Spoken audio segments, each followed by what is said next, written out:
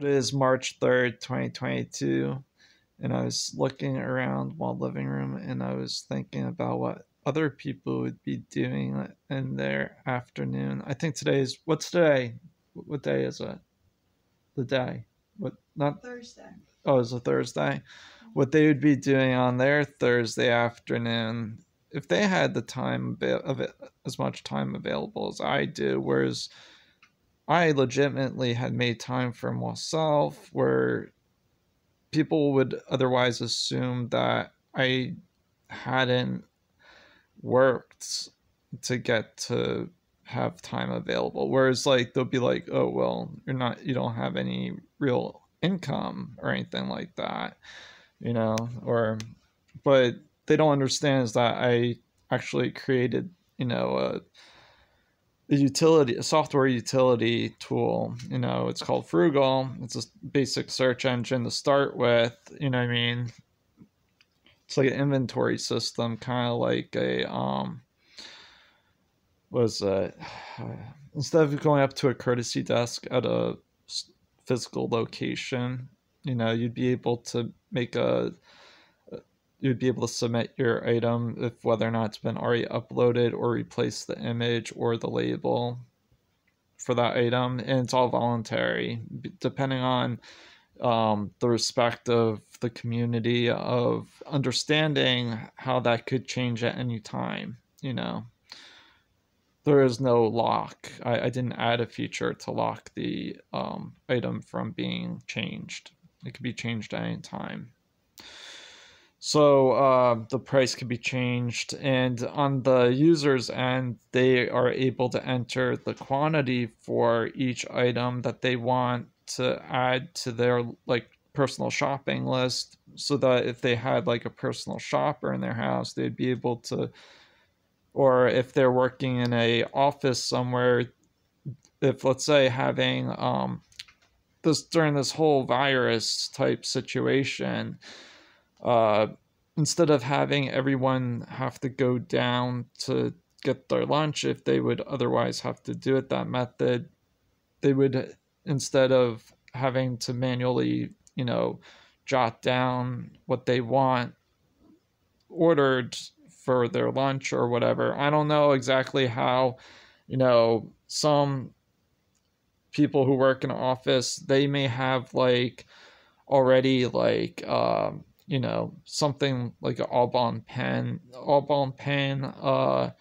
type of ordering type checklist on a piece of paper that they would just mark off what they would like to have brought up from like the cafeteria or something like that. They would send maybe one or two people down to pick up their items at lunch hour, and then it would be delivered upstairs, to their office.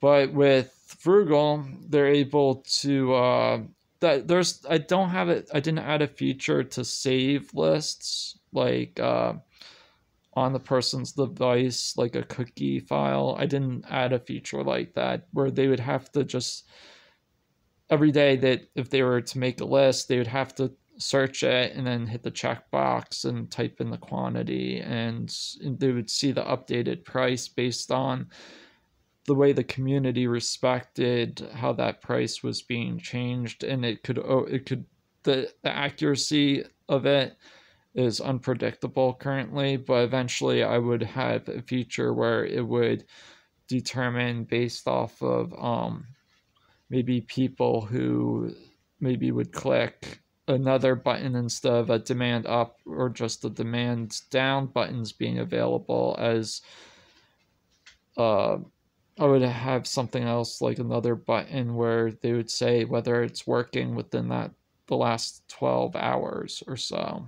last 12 to 24 hours, and then they would see on a chart of whether or not the price had a inaccurate report that was infrequent or something like that, or if it was based on and then there would be, let's say, a list of people who made those reports with their pen names and whether or not they are trustworthy people to believe, so it's kind of like a guesstimation type system eventually.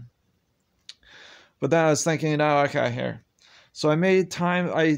I created something, right? And it's a good start to work with. It doesn't have to be pinpoint perfect of like with all those other little doodad features that would maybe add later on. Someone else could even create an exterior utility possibly, to be able let's say if they work at Heroku, right, where the my Frugal search engine web interface is uploaded and hosted at, where they type in https://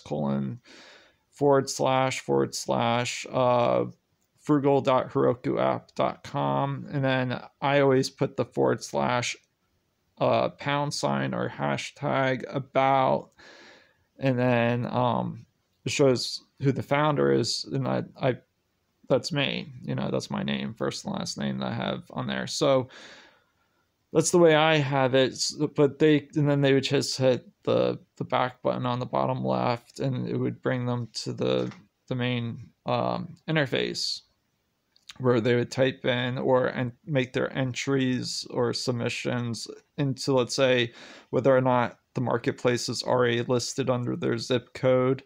If not, they would just post it to it. But then, so let's say if someone was working at Heroku, where my software was uploaded to, where the general public can have access to it, the ones that work at Heroku would be able to, let's say, make their own statistic utility to see those demand ups or demand downs, and based on sorting on if there is a differentiation in the IP addresses that were doing those demand up or demand downs. And every time there's a differentiation of,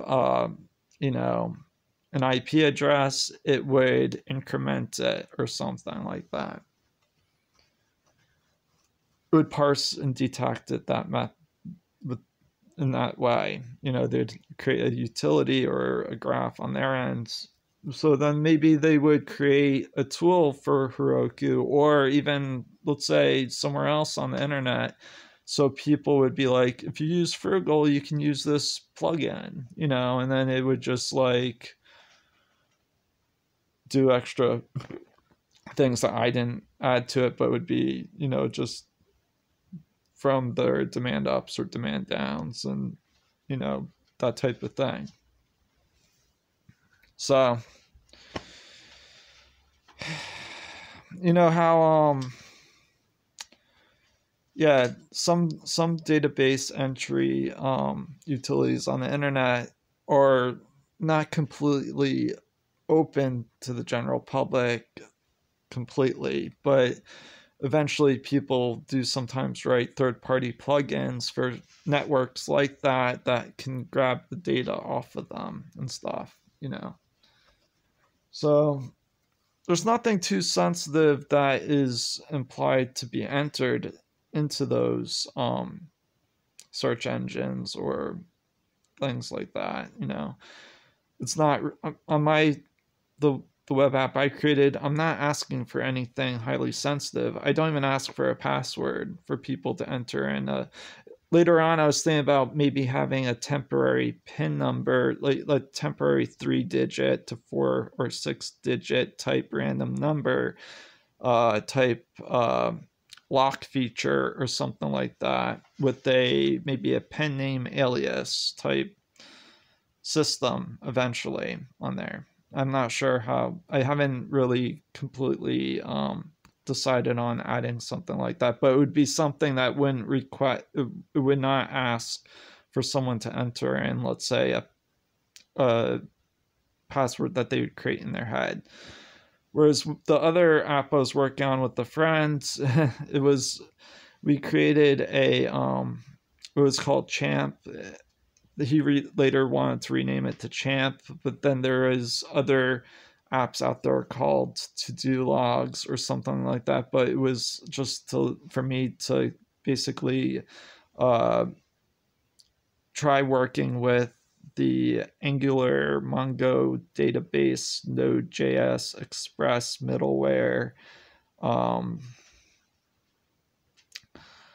Gulp,